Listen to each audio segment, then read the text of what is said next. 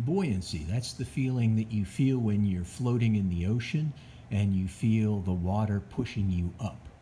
Now, how large is that? It's not just a feeling, it's something that we can quantify. How large is that buoyancy? Well, there's an easy way to remember it, and that is to weigh the fluid that has been displaced, and that's how much buoyancy you feel.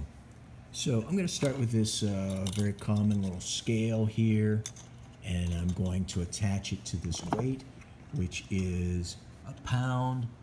And if I look up here, well, let's just start from scratch. So as I lift this, I see it goes off scale. It's actually only going to 4.9 newtons. I know that because I know what mass, what weight it is that I'm pulling.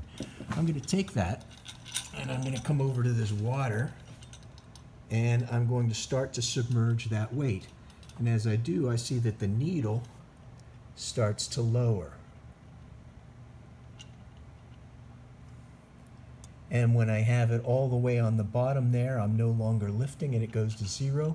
But as I start to lift it, you'll see that it's at about 4.6 newtons rather than 4.9. So that means that I've displaced an amount of water that has a weight of 0.3 newtons. If I can convert that to mass and then convert that to volume, I can figure out what the volume of water I am displacing is, namely what the volume of this weight is.